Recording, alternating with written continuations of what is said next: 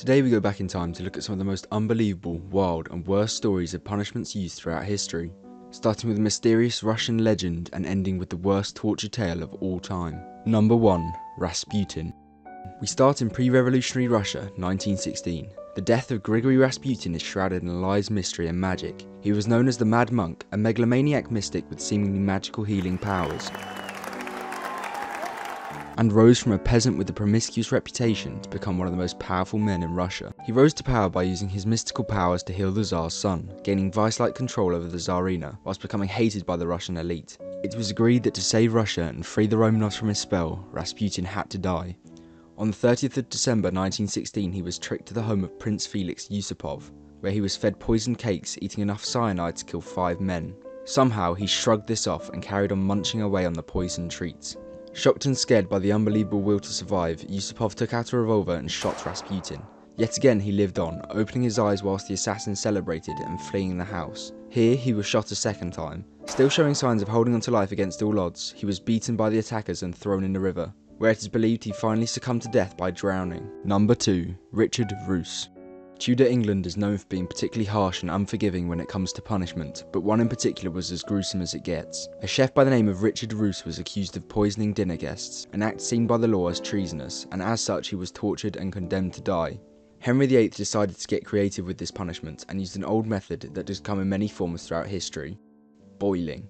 In ancient Greece they used a hollow bronze ball, where victims would be locked inside as a fire slowly heated the ball, brutally roasting the victim until they died, and their amplified bull-sounding screams faded. In Rome, Nero condemned thousands of Christians to death by cooking them in boiling, bubbling baths of oil. Richard experienced a similar fate. In London 1532 he was dragged before a crowd and dunked 3 times into a pool of boiling water, his skin burning, blistering and popping until he, ironically giving his job, was cooked to death after 2 hours of this torture. Number 3. Liu Jin. Everyone knows that annoying pain when you slice your finger with a paper cut, but imagine 1,000 paper cuts all over your body. In Imperial China, a method of execution known as Ling Chi, or death by 1,000 cuts, used this bloody and prolonged method of execution for criminals who committed murder or treason. One famous victim of this execution was Liu Jin. He was a eunuch for the emperor in 1506. I guess it's poetic how his life started and ended with a cut. His emperor was young and eccentric, so Liu Jin took control of the Chinese government, quickly spreading corruption and making life miserable for the Chinese population. When his house was searched, revealing piles and piles of stolen gold, his corruption was finally exposed and he was condemned to the knife. Over 3 days, thousands of small, excruciating cuts were made all over his body.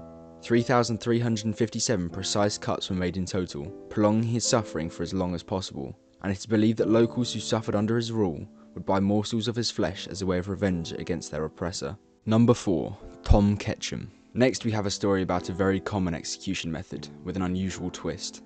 Tom Ketchum, known as Blackjack, was an American cowboy who, bored with this lifestyle, turned to a life of crime. In the 19th century, he and his gang terrorized Texas, robbing trains and committing murders. In 1899 he was attempting another train robbery when he was recognized by the conductor and shot in the arm at close range with a shotgun. Injured and alone, he was captured and sentenced to die. No one who turned up to watch the hanging would have predicted the horror they would witness. When the hangman dropped Ketchum, his weight combined with a noose that was too long caused his head to be sliced clean off of his shoulders by the rope. His body fell to the ground, blood spraying from it whilst his head stayed hanging. Number 5. Scaphism. Everybody is familiar with the effects of overdrinking. Usually it results in an undignified end to a night out. For one Persian soldier, it led to one of the worst, most painful, skin-crawling deaths in human history. Otherwise known as the boats, Scaphism saw the victim force-fed honey and milk, then trapped between 2 boats. The diet would cause horrific stomach problems, which was trapped with the criminal. The milk and honey would eventually attract maggots and other insects, which would begin to slowly feed on the victim's flesh, devouring them from the inside out. Mithridates is said to have endured this savage torture for an unbelievable 17 days before finally dying of either dehydration or the wounds, bites and stings all over his body. Number 6. Balthasar Gerard. Now we come to the most brutal punishment of them all.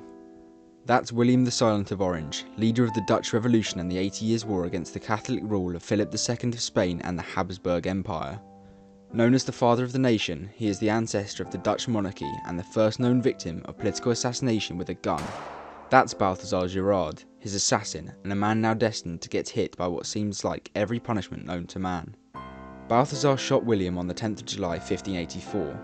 Despite an ingenious escape plan involving leaping into a moat wearing an inflatable pig's bladder as a grim sort of makeshift rubber ring and then riding off into the sunset, he tripped and was arrested.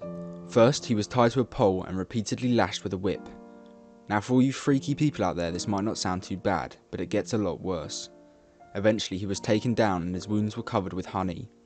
The plan was to bring in a goat, which would slowly and painfully lick the honey away with its rough tongue. Fortunately for Balthasar, the goat wanted absolutely nothing to do with that, but this didn't deter his captors. When night came, his hands and feet were all tied together to make sure he would be as uncomfortable as possible.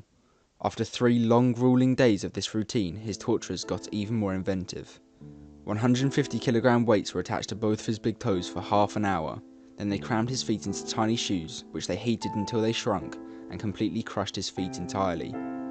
By this point they were beginning to run out of fresh ideas, so Balthasar was branded under the armpits, covered with burning bacon fat, and de-nailed with sharp nails nailed under his nails. I really hope you're able to follow all of that, because now it was time for the actual punishment to start. His right hand was burnt off entirely with an iron, while 6 different areas of his body had the flesh ripped away with hot pincers. Finally, Balthasar was quartered, disemboweled, and slapped round the face with his own heart. The brutal ordeal ended with him beheaded and the severed head being displayed publicly on a pike.